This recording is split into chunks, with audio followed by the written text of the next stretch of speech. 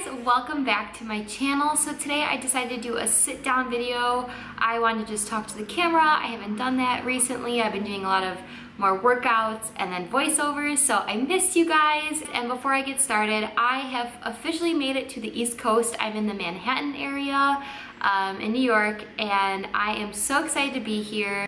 If you're interested in more of my personal side or what I do every day, you can follow me on Snapchat, you can follow me on Instagram. I'd love to connect with all of you guys. And on Snapchat, I post a lot more of my personal day when I go out to brunch, stuff like that, who I'm with, where I'm going. So if you're interested in any of that, how I live my healthy lifestyle on the daily, check me out on Snapchat and Instagram. So today, we're gonna talk about maybe, you were starting a healthy diet, you started working out, you were going great, everything was going fine, and then you got busy or something happened and you fell off your bandwagon. Maybe you got injured, maybe you started school, maybe you started a new job, maybe you just got bored. I'm gonna share with you guys my top 3 tips to jump back on that healthy lifestyle so you guys can feel good on the inside, most importantly, and then hopefully feel good on the outside day to day as well. So my top tip for you guys, my number 1 tip is to be accountable. Now, you can have accountability in a bunch of different ways. So what I like to do with someone who is either just starting out on their fitness journey or really just needs to get back in, we all have that friend that's like, I want to lose this many pounds, and then they make no changes. And it's like, well, why are you complaining about it if you're not making any changes? So we got to be accountable on ourselves. So the first way to do that is to write down everything you're eating during the day. If you're not a food tracker, I totally understand. If you don't want to, scan your food, you want to count your macros, I get it. It's not for everyone, especially someone who's beginning their healthy lifestyle or someone who, fell off because they got bored and thought it was too much work. So to not track all the way, maybe just keep a journal with you and literally write down everything you're eating during the day, because guess what? You're gonna say, okay, I had eggs and oatmeal for breakfast, extra oatmeal if you're Jessica. Maybe I had like a Greek yogurt for lunch, and then I had some pita M&Ms. Those tasted good, but I don't want to write it, but I did it. Okay. Time for dinner. Maybe you ate some salmon, and then, there was Ben & Jerry's in my freezer. What am I doing? You're not gonna want to write these bad foods down. You're holding yourself accountable. You can also hire a coach. I macro coach, and I do take clients still. I'll be taking clients all summer, so if you're interested in something like that, you can always contact a good coach to keep you accountable, because sometimes if you're paying for something, you don't want to fall off the bandwagon because you want your money's worth, right? Right, so those are my top tips for staying accountable. So my tip number 2 for someone who has fallen off the bandwagon or wants to start a healthy lifestyle is gonna be to go to your fridge and your cabinets and get rid of the junk food. It's gonna suck, it's gonna hurt. I know you spent money on it, but if you have anything that you can donate, donate it. And if there's anything that's gonna go bad soon, just get rid of it.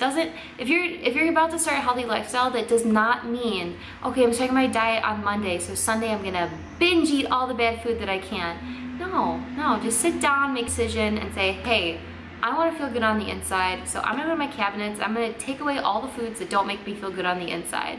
So whether that's processed, Chips Ahoy cookies, whether that's, some sort of ice cream in your freezer or something like that, get it out of your house. If you really want a snack, like if I really want a chocolate chip cookie, I love cookies, just like you, I love them. But if I really, really want them, I'm gonna go out of my house to go get them.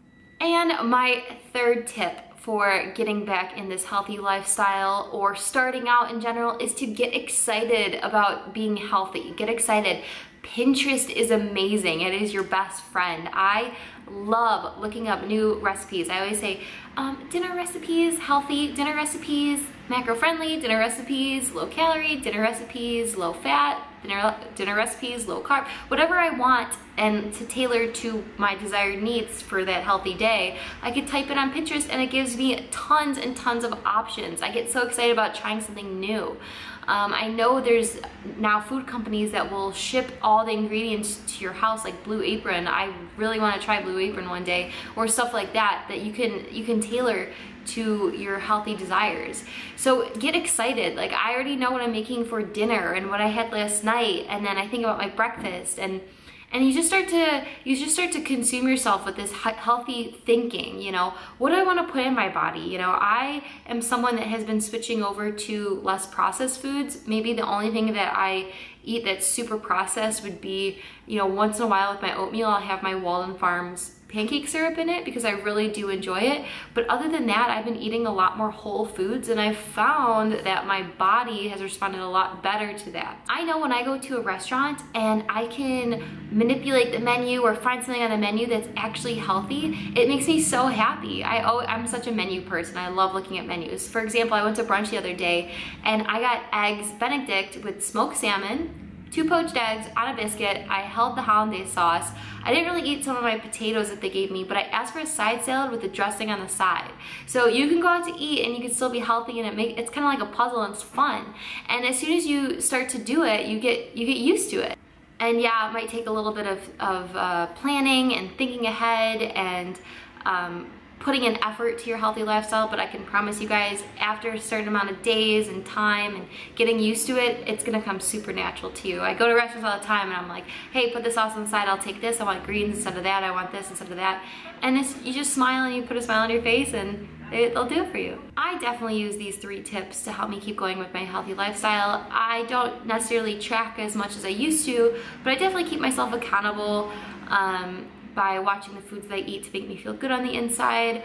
I don't keep anything in the house that I don't think is gonna make me feel good on the inside, and I don't keep anything like super processed. Anything like a treat, I will go out and get, and then that's great because I obviously clearly wanted it because I left my house for it. And then I do get excited about being healthy. I love finding new recipes. I love looking on Pinterest. I love watching other people's YouTube channels. These are the 3 tips that really have helped me, so I hope they help you.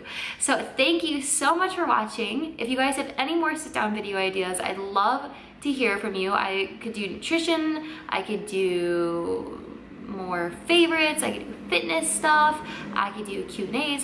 What do you guys want to see? And I can do that for you. So thank you guys so much for watching. Don't forget to hit subscribe, and I will see you guys in the next video.